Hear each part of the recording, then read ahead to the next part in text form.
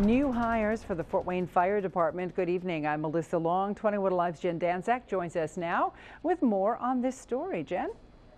Well, Melissa, it's always great news to hear about new jobs being announced, especially right here in Fort Wayne. The Fort Wayne Fire Department announced today that they will be soon making new hires, and these new additions to the department are all thanks to a grant from the federal government.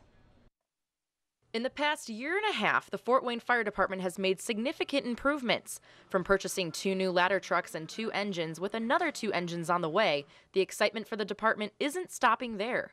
We were able to secure a federal grant in the amount of $1.5 million. And that grant is going to enable us to hire 15 additional firefighters.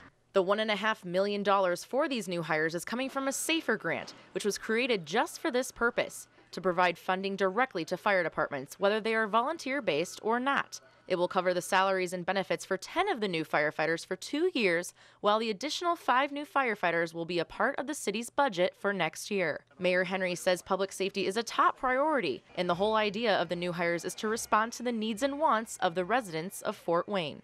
They consistently asked to make sure that we provide them with a safe community, both from the police department as well as the fire department. So that's exactly what we're doing.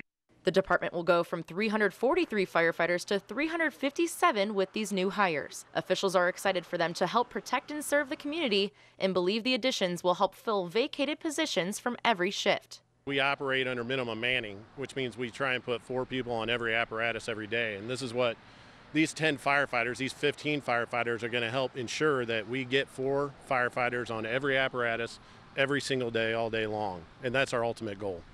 The department will be hiring the 15 new firefighters in 2016 with hope that the first academy class will begin in the spring. In Fort Wayne, Jen Danczak, 21Alive.